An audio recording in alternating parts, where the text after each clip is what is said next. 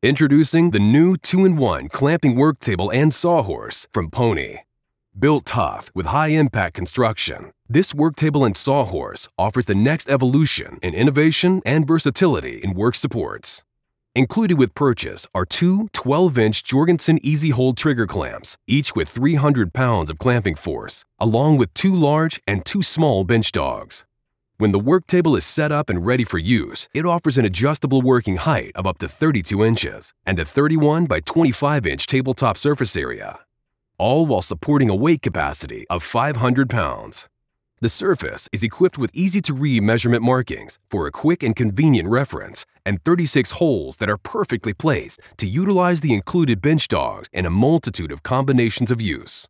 When needed, the Easy Hold trigger clamps can be easily incorporated to work alongside the worktable.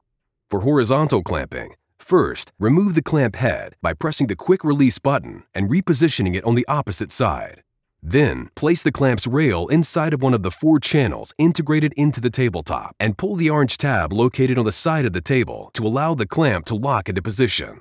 And for vertical clamping, the clamp rail can be inserted into one of the tabletop holes. Then, by reattaching the clamp head to the rail from underneath, the tabletop users can create the necessary downforce needed to hold objects into position.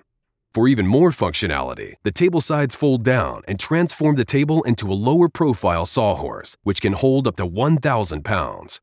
Beneath the working surface is a generously sized storage shelf. The frame also provides extra storage for bench dogs when not in use.